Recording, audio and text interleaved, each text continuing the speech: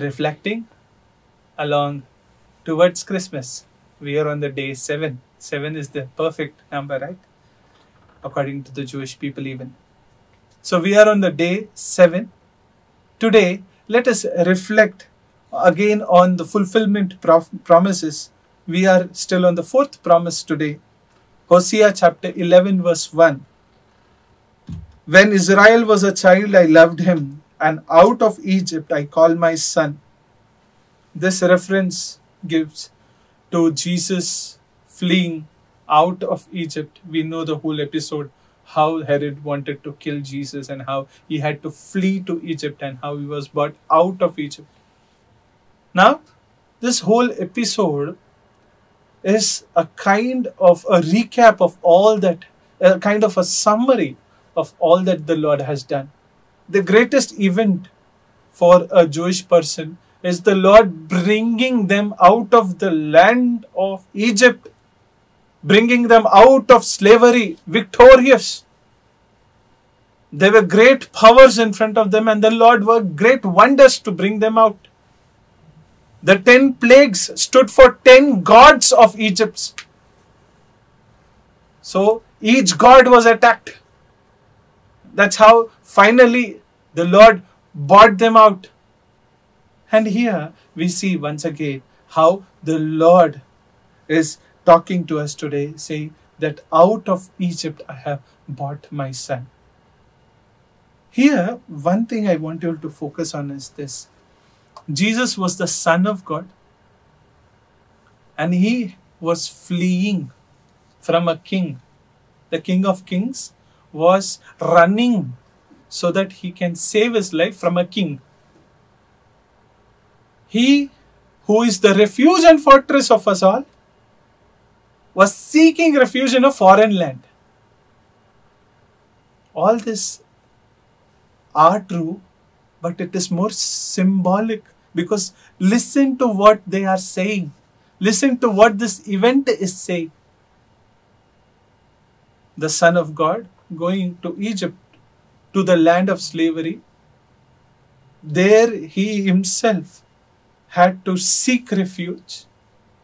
He was running from a place to place. Finally, he's brought out of that land and they settle again in the promised land. Henceforth, it shows how Jesus has embodied in himself the whole journey of Israel. He has embodied in himself the whole journey of the people of God. And then he wants them to embody the kind of obedience and love that he shows towards the Father. That is, I have took upon myself all that you have undergone, and now I want you to take upon yourself all that I am bestowing upon you. That this is what it is. Beautiful, right? I want you all to experience what I have come to give you. Next promise was Jeremiah 31:15. A voice is heard in Ramah, mourning and great weeping. Rachel weeping for her children and refusing to be comforted because they are no more. We see this event in Matthew chapter 2 verses 17 to 18. The account of the tragic massacre of infants. Here we see how the language is the same of the language during the time of Moses, how the infants were perished, they were killed.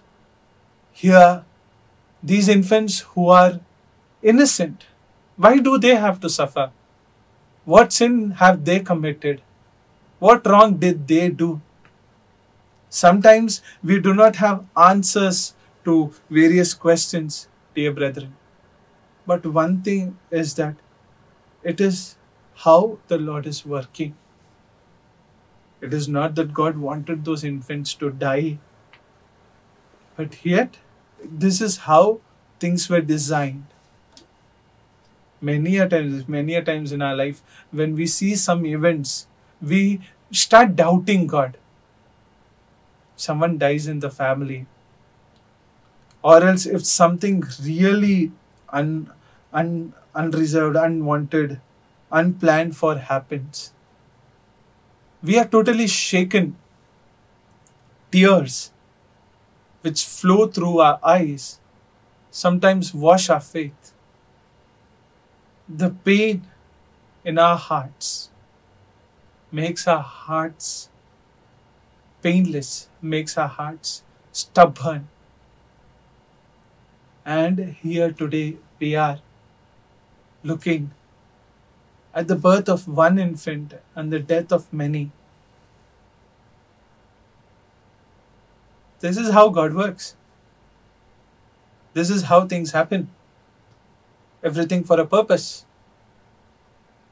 Our focus should not be shaken, should not be moved by the course of events.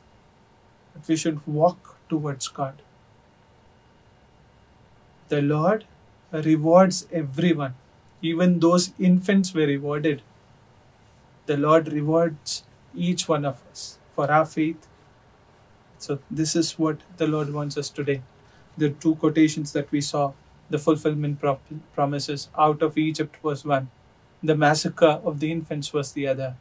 Both speaking to us about the radical ways in which God works. Radical.